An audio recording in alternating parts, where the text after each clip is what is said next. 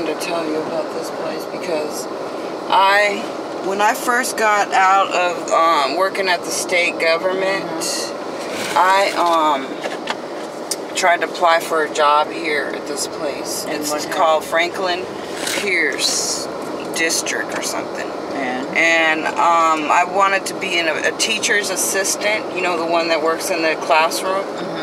And they didn't have many openings. And I applied for, like, they had one working with the disabled. Okay. And disabled kids. Yeah, you know, people that have developmentally disabled people. And so I interviewed with it was a black principal, I'll never forget. And I had a panel, it was like 5 to 6 people on, like, at a conference, you know, table. And I had several interviews, and I made it through all of everything, and I did really exceptionally well job. And they called me and offered me the position.